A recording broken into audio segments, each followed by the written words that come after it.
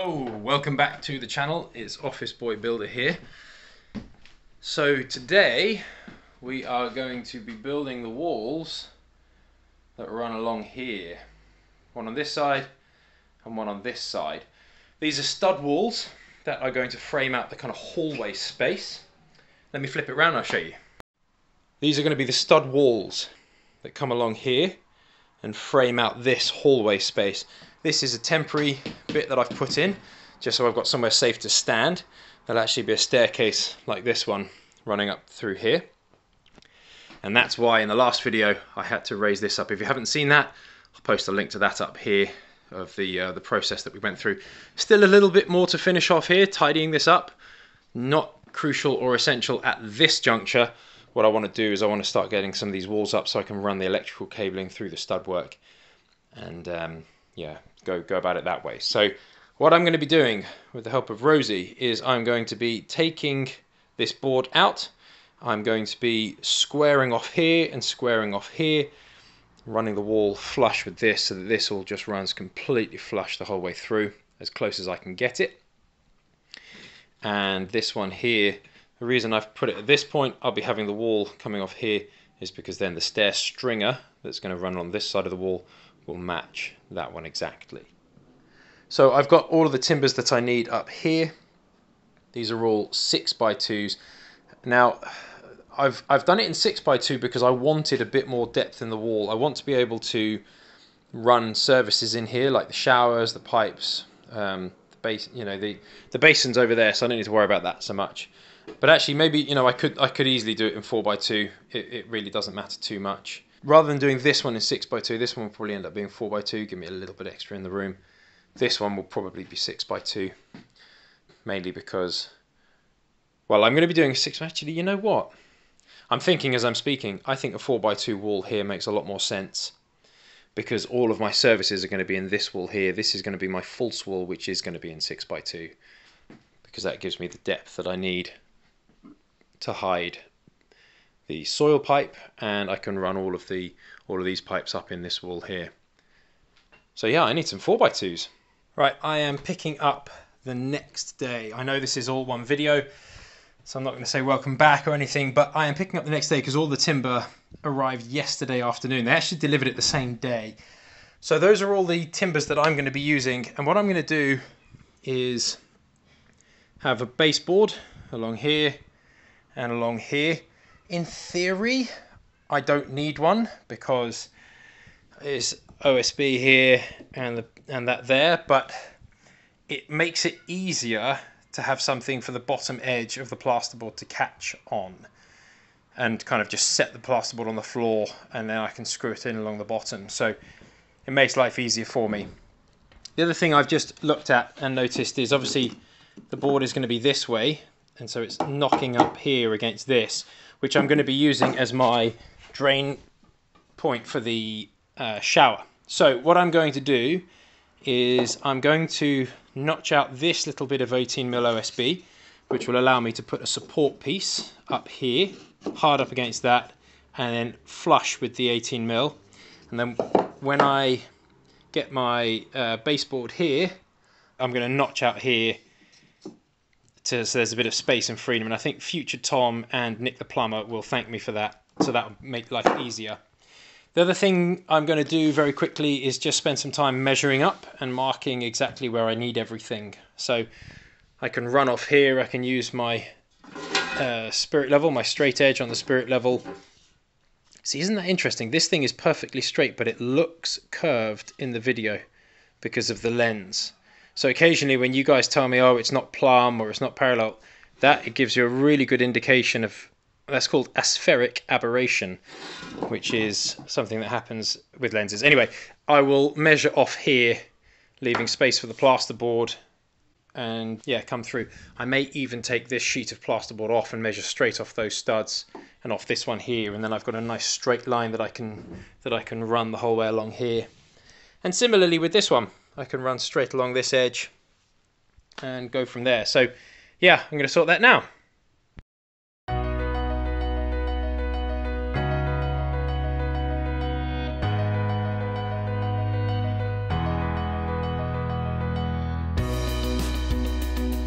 Right, you'll have seen what I was doing, marking the edge of the stud. The stud will lie here, like that, and here, like that. Then what I did is I measured a metre from the edge of the tread. Actually, I measured 97 centimetres because there is a bit of nosing on the end of the top tread, which takes it up to a metre. That is a regulation stipulation in building control. That's because building control actually says that a landing needs to be as wide and as long as the smallest width of the flight of stairs, and my stairs are nearly a metre wide. Don't ask me why. It is what it is, and I'm not going to pretend to know better. So this is where the door is going to be, and the door is going to open this way. And then over here, we will have the bathroom door that will open this way. So there's actually, not a bad bit of space there. It's not massive, but it's not tiny. And I knew that that was going to be this case, so I've kind of planned the cabling to be around there in the middle. So we'll have a light. We'll have a light in the middle of that space. So now I can measure and mark. I'm going to cut out that little bit there, fill in the block, and then I'm good to go. I can measure and mark, and I'm away. I'm off to the races.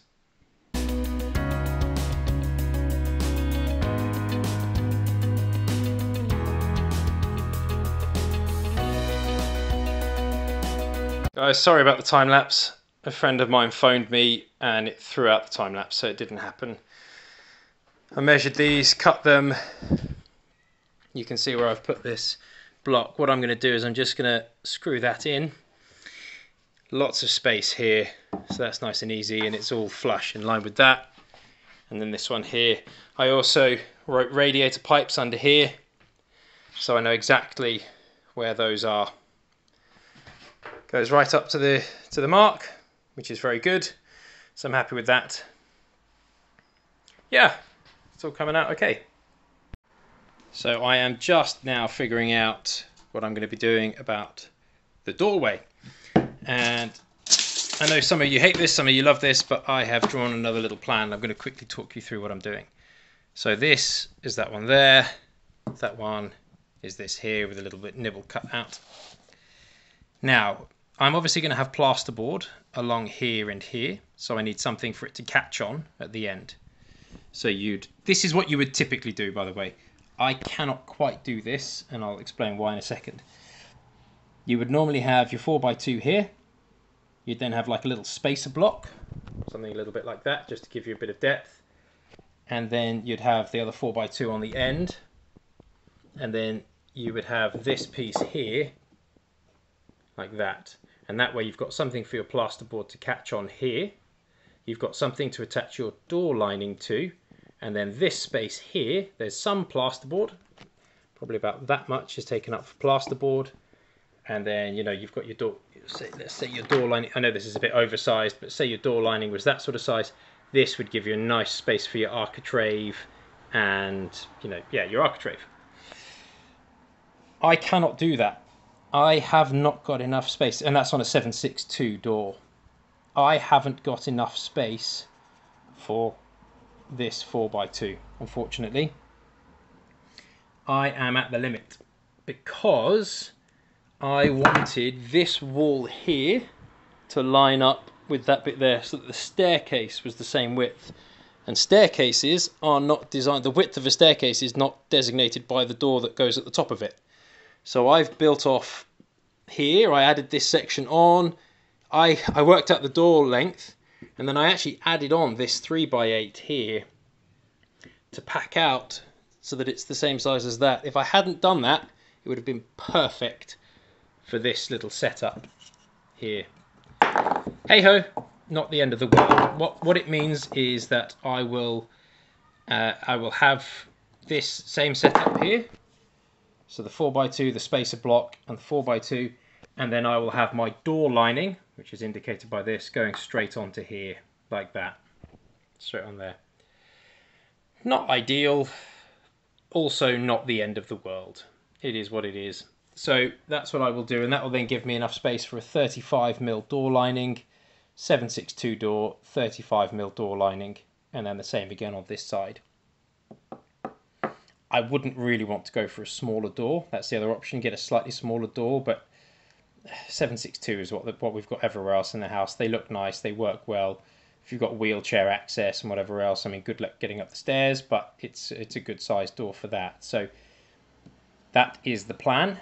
By doing it on paper like this, it helps me, A, figure out how many timbers I need, what timbers I don't need, and it makes the whole process go much smoother. I can then work out on this piece of paper here, I can put the measurement in, divide it by 400 centres, and then work out how many timbers I need on top. So that's my little helpful tip. Quick bit of maths later, 1385 divided by 400 is 3.5. So that gives me, you basically round up, you get 4. So I'll have 4 in between here and the end. Plus I've got this one here, so that means I'm going to have 5 on this side. Same again on that side. 1, 2, 3 is almost dead on 3, plus the extra 1 is 4. So I know that I need 9 studs just for this little run here. Now, the other thing I'm going to do is I'm just going to spend a little bit of time figuring out what's happening after this on this side, because I then also have the doorway into the bathroom. Now I could perhaps offset that slightly. I could have a little indent in the wall here and then come in. I need to figure that out. This bathroom is absolutely huge. A, as a bathroom, but B, as an ensuite for a guest room. So it might actually make sense to come in a bit, and then I could have this as a slightly bigger shower area. I'm going to speak with the wife, figure it out, and then I'll mark it on the floor, and then I can figure out what's going on here. What we're going to do is I'll build this wall here along a little bit further, and we'll have the doorway there. I will then build a stud wall this way, like that, and then this will act as like a shower enclosure area here. We'll then have space for like a vanity unit type thing, basin, radiator, toilet. The toilet may move down a little bit, we're not sure yet. We'll see. The other thing that I don't know why I didn't think about this, but I bought 2.4 meter timbers, which I thought, oh yeah, 2.4, that'll be fine. Stick it on the stud like this, and it doesn't reach. So I need to put a second one on here, so that when that is on there, that can then reach. Because what I'm going to do is I'm going to put noggins. There'll be noggins going across the ceiling here, like this, at 400 centres, and I will attach the 4x2. The 4x2 will be attached to that. Bit of extra faff, but it is what it is. Not the end of the world. It also actually gives me the opportunity to layer up this, so I can use a slightly shorter piece here. I can then extend this timber, and then I can layer it up like that so it overlaps the joint. Stronger anyway. Much like I did in the headlap when I built these external walls. I did an overlap on the double header that I put in place. If you haven't seen that, I'll post a link to that up here. Right, I'm going to crack on. I'm not going to time-lapse this because it's going to be gnarly and boring, and I think everyone's getting bored of time-lapses. So I will show you what I've done in a second. A little update on my progress. Nothing down here has changed, but up here I have some noggins here, and that is to catch the stud that'll go on here. And it works almost perfectly. So I put that stud down there, and I leave it up, and that is ever so slightly too long, so I can shave a nibble off that one and then shoot it into place, and then I can line up all the rest of them. On this side, what I did is through this way I screwed a 4x2 here. The reason I did that rather than doing the same thing here is because now when I place this stud up on here, and again it's a little bit tight, but that's fine, but when it is up there and plumb like that, I have a lip for my plasterboard to catch, same as it will on those ones. Over here, of course, it can just run through. So that's awesome. Pleased with that, very pleased indeed. So that's going to save me a lot of time and hassle and effort and all the rest of it, having that in place. So I'm just going to go and grab some lunch now. after lunch I can nibble those down and then shoot them in, and the stud walls are pretty much done. So that is the first stud wall done. You can see what I mean by having these spacer blocks here like that. Just offers just a bit of space. When I have my door lining here, it would normally be a 4x2, but as we know, we can't in this instance because the doorway is not quite wide enough because of the stairs. When I have this a thinner door lining, gives something for the plasterboard to butt up to here. If I just had it there, the door lining wouldn't have something as sturdy to fix to, and I'd have to put another stud in anyway. So by doing it like this, just makes life a little bit easier. So that's that. It is super sturdy, this wall. Very, very solid. I'm going to put a row of noggins in across, just like that. I'm only going to do one row. That's fine for this wall. It's just an internal stud. And then I'm going to move on to this one here. I'll probably put you on a time lapse for this one so you can see it, because I appreciate you didn't see this one. Once I've done that, I then need to create a little wall, little stud here, coming across there like that.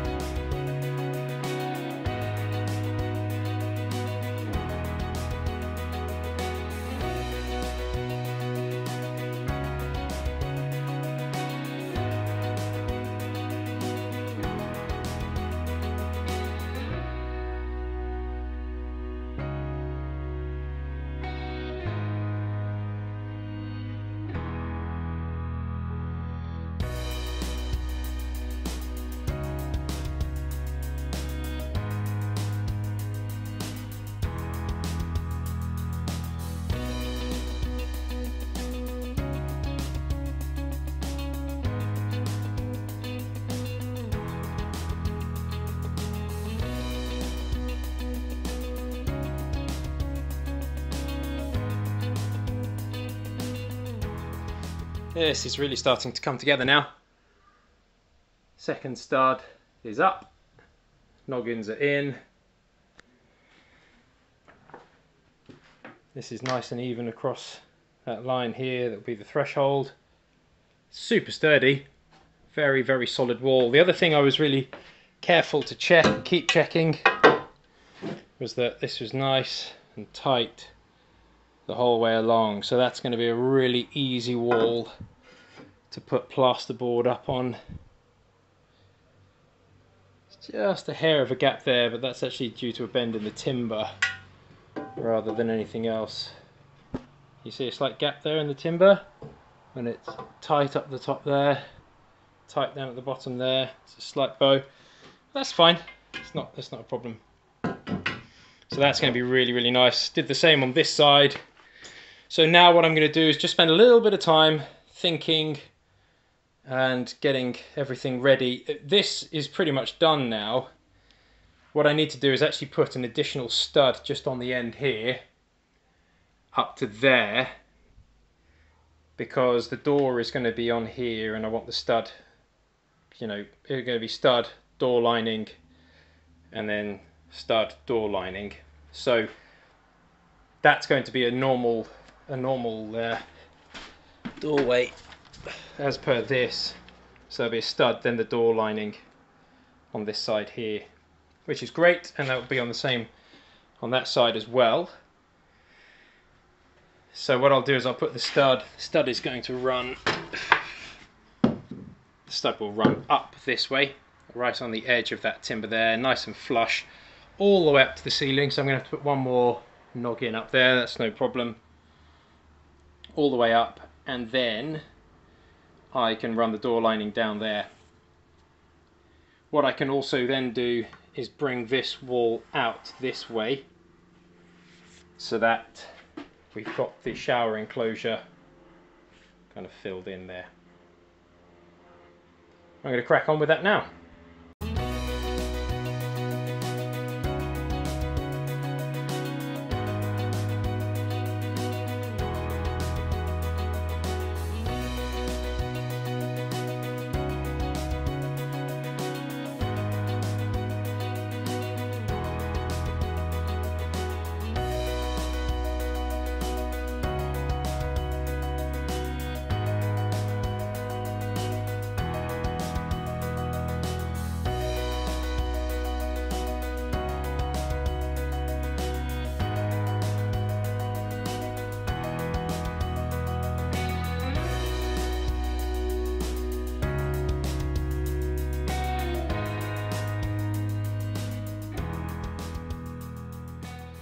Day is going really quite well actually, but I did make a slight mistake which I'm going to fess up to so that you guys can learn from my mistakes. I have not accounted for my header here, which is a bit of an oversight and a bit of an error. It's not the end of the world, it really isn't. I can just screw a 2x4 across here as the header. It really is not the end of the world. What I might do is put a little block in here so that and another one on this side at the point of the header, so that I've got something to fix into. It just kind of makes life easier. Now this 18mm flooring here, I'm going to be putting 22mm on top, and then this will be carpeted, so another kind of probably 12 to 15mm for underlay and carpet. So when I'm working out my door height, so the height that I need to put the header at, you take your door height, which is your 1981. If that's the height of your door, that's the height of my door, so 1981, plus the 22mm of thickness of the chipboard flooring, that gives 203. So I've rounded that up to 205. 15mm of carpet equals 220, plus I'm going to have probably 30mm of door lining. So that then comes out to 2050. That is the height that I need to put this stud at from that floor there. So that's my situation. Yours may be different. You may not have carpet. You might have luxury vinyl tile. You may have gone straight to this 22mm chipboard on top of your studs. The reason that I've done this is because it then helped match the height of the pre-made staircase, which is there. So that just worked out a little bit easier, and the treads are 22mm, so I'll leave a space at the top tread and then the floor will just run up to it nice and smooth. But those are the sorts of things that you need to think about when you are doing your doors. What I'm going to do now is cut two of these 4x2s down to 2050, two of them, one for this side, one for that side. Then I'll measure flush across here using my straight edge to make sure that it lines up nicely, using that over there to make sure it's nice and level. And then by doing that on here, I then have somewhere for the plasterboard to run the whole way across, and then the door lining will go up and over here.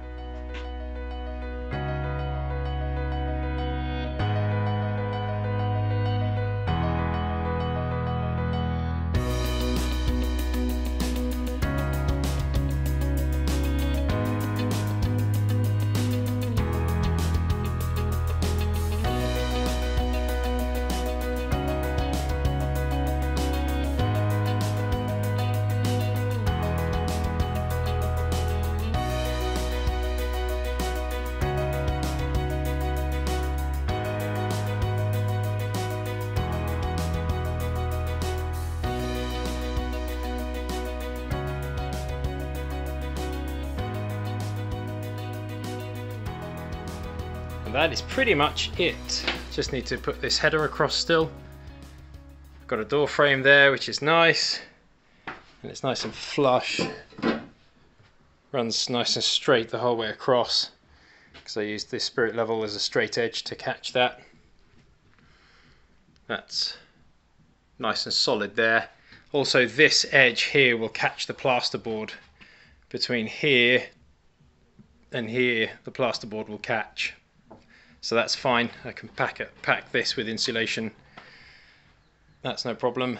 The other option I could do, I'm going to use a 108mm lining that will sit in here. So there'll be enough space for it to catch on this side and on this side and run the whole way across. So that's fine. Door lining will go up and around here. So we'll just need to plasterboard across this top bit. So the door lining will go up inside here and then down. And there's plenty of space for a 762 door in there, which is great. It's really good. Come in, so you step into the bathroom, and then the shower will be in here, in this space. So it works really well. I'm very, very pleased with it. The other thing that we're going to do, because I can run the pipes, what we will do is we will have the shower, thermostatic shower valve there, and the head will be up there. And then what I'll probably do is put a nook here. So I'll frame that out. I'll figure out exactly where I want it and put a nook in there that will tile and waterproof, so that we can, you know, put our shampoo and conditioner and things like that on that wall there. It won't be huge, but it'll work fine. So yeah, it is coming together. Again, I know this looks scruffy, but it doesn't need to look great. It just needs to hide soil pipes and things like that. So I'm going to call it there for the day. This is what I love about carpentry. This room was completely blank when I started the day. It's just one big space. Now it's 2 rooms, a hallway, 2 doorways, a shower enclosure, space for plasterboard to go, all in the space of a few hours. So I'm really, really happy with this. Hope you have found this helpful and enjoyable as well. I hope you find it enjoyable watching and hopefully learning some bits. If you have any questions, pop them in the comments. If you fancy giving it a like and a share, that'd be really helpful. And I will see you on the next video.